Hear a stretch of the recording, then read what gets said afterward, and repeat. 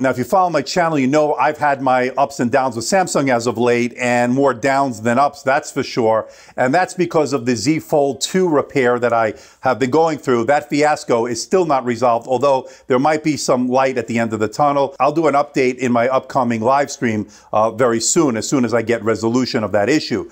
But I'm not going to let that affect my channel. I know you want to see the new releases from Samsung, especially the Galaxy Book line that they just released, and the Pro line, of course. I have the Galaxy Book Pro 360 here in the studio. I just got it about 24 hours ago, and I've started to put it through its paces. Hey everybody, it's Andrew, and this is my unboxing and first look at the Galaxy Book Pro 360. Coming up.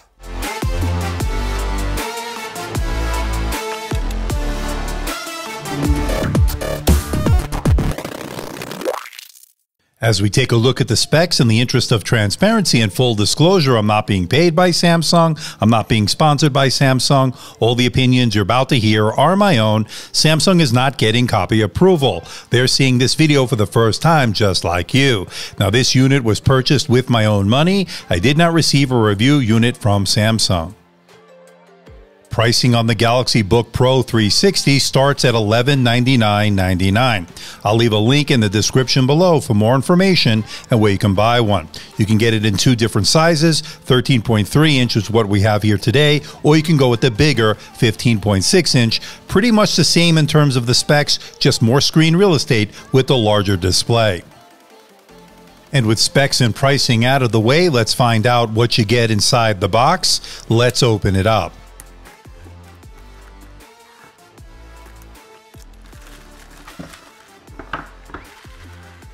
Lifting the lid, you're greeted by the unit itself. We'll get to that in just a little bit. You get a very compact 65-watt power adapter along with the USB-C cable. You get a setup guide along with some documentation and warranty information as well. And of course, you get the S Pen. We'll get into the S Pen in just a little bit. Holding the unit for the first time, and wow, this thing is super thin and extremely light. At 2.29 pounds or 1.04 kilograms, this thing is the ultimate portable machine. Okay, let's check out the port selection. We'll start off on the left side where you get one USB-C port, and next to that, a Thunderbolt 4 port, which could do data, charge, display out. The benefit of Thunderbolt 4, you can drive multiple 4K monitors or even one 8K monitor if you so choose. Moving over to the right side is a microSD card reader, another USB-C port, and finally a 3.5mm audio combo jack. Notably missing, no full-size USB-A port. If you want a USB-A port, check out the Pro version without the 360-degree hinge. Now, to get inside this laptop, remove the 4 rubber feet on the bottom.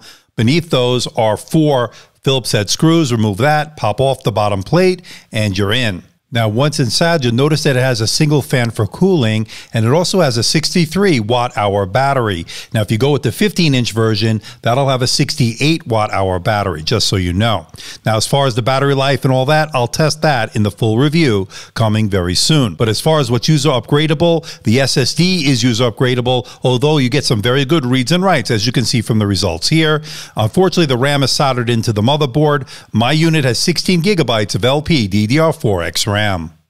Now, it has Wi-Fi 6 along with Bluetooth 5.1. One thing to note, it's Wi-Fi 6E ready. Now, the card itself is soldered into the motherboard, so you won't be able to upgrade it down the road. But you could also get this with the optional 5G, which is not quite yet available from Samsung. When it is, I'll let everybody know. Okay, let's talk about that display, and it is the star of the show as far as I'm concerned. That is because it has a 13.3-inch Super AMOLED display with a resolution of 1920 by 1080. That means it is a full HD resolution. Unfortunately, there's no 4K resolution available, and that might be okay because with the 13.3-inch display, that would certainly be overkill, and it would certainly take a hit as far as battery life is concerned. So they decided to go with the full HD, and I'm glad they did because you're going to get much better battery life with this lower resolution. Now, having said that, with the Super AMOLED display, you get those really deep blacks, you get that inky colors on it, really super vibrant colors that pop off the display. It covers the color gamut extremely well, as you can see from the numbers here. This thing is beautiful. It is really awesome as far as this display is concerned. Now, there are a couple of downsides to this display. Number one, this is a pretty dim display. It only gets to about 300 nits in terms of brightness. I was hoping it would go much higher. That is not the case. They probably decided to keep it at 300 nits to maximize battery life. And the second thing that I'm not crazy about is that 16:9 aspect ratio, whereas the trend for 2021 is to go with either a 3:2 aspect ratio or the more popular 16:10 aspect ratio that we've been seeing.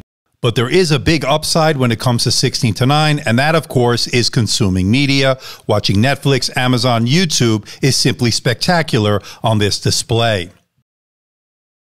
Now, some of you are going to need a larger display to do video editing on. You also want to get the one with the bigger display because that'll also have a numeric keypad, so to crunch numbers, you'll want to go with that bigger device. But you'll get better pixels per inch on the 13.3 inch over the 15.6 inch. Now, this being a 2-in-1 convertible means you can put this into the different modes. You could put it into the tent mode. This is great for recipes in the kitchen, consuming media. Watching Netflix, Amazon, and YouTube is great in this mode. The same could be said for the stand mode. Of course, you could always put it into the tablet mode. This is great for use with the S Pen. Now, the S Pen, as I mentioned earlier, is included at no additional cost. And like other S Pens, this uses the Webcam EMR technology. That means this is battery free. And you'll get some really great pressure sensitivity on this, great for taking notes and sketching out artwork. I'll give you more of an extensive look with the S Pen in the upcoming full review. And for those wondering, there's no silo to store the pen like in years past. They'll have to use the magnetic connection on the lid. It's pretty secure, not the strongest of course, but it will get the job done for you to store the pen. I would much prefer to have a silo to store the pen. So this is the brand new Samsung Galaxy Book Pro 360 here for 2021. I've got the S Pen here, working well so far. Not crazy about this webcam. It's only 720p. We're not getting 1080p here. It'll definitely do the job if you're doing Zoom or you're doing any work from home. It'll definitely get the job done, but I wouldn't say it's good by any stretch of the imagination. Kind of wish it was 1080p here in 2021. I think that's what we should start to expect. They need to do better. But I'm curious to know what you think. Let me know in the comment section below. What do you think of the video? What do you think about the microphones? How's the audio? Let me know. The power button doubles as a fingerprint scanner. It's Windows Hello Ready. Setup was easy and registered my finger each and every time I used it. It was fast and it worked well. Now, for those wondering, you cannot open the lid with one finger. This is just too light of a device to do that. Now, as far as those hinges are concerned, not the best out there I've ever seen. They're okay, but they are a little bit on the loose side, so keep that in mind. Now, this being such an incredibly thin device, I didn't have high expectations going into this regarding the keyboard. Boy, was I wrong. I'm actually really liking this keyboard despite the shallow nature of the key travel. It has a multi-stage backlight that allows you to get work done in a dark room and a dimly lit environment. It also does have pretty good tactile feedback, and I found it comfortable to type on for extended periods of time. Now, I've only been using this for 24 hours, but so far, I'm impressed. And I'm really liking this precision touchpad. It is really super responsive. Two-finger scrolling is buttery smooth, and all the Windows 10 gestures work as you'd expect. So far, I'm really loving this touchpad. Notice the bit of play you get on the chassis. That's due to that thin nature and light nature of this device. There are two bottom-facing AKG speakers with Dolby Atmos on this laptop. Now, I kind of prefer top-firing speakers as they get less distortion when they are top-firing. That's not what we get here. You do get, unfortunately, bottom-facing speakers. But having said that, I would say these are pretty good in terms of volume, decent mids, and there is some bass. I would say they're good, but not great. Now, this is running the Intel 11th Gen processor, the Core i7-1165G7 with 16 gigabytes of LPDDR4X RAM, along with integrated Iris Xe graphics. And as you can see from these initial benchmarks, a pretty decent performance, especially when it comes to graphics. I'll go into more depth with the graphics numbers, with the performance of that CPU-GPU combo, and I'll bring that in the full review. Okay, 24 hours in with the Samsung Galaxy Book Pro 360. I'm liking it so far. Love that vivid AMOLED display, although it could be a little bit brighter. It's getting only about 300 nits in terms of that brightness, a little too dim.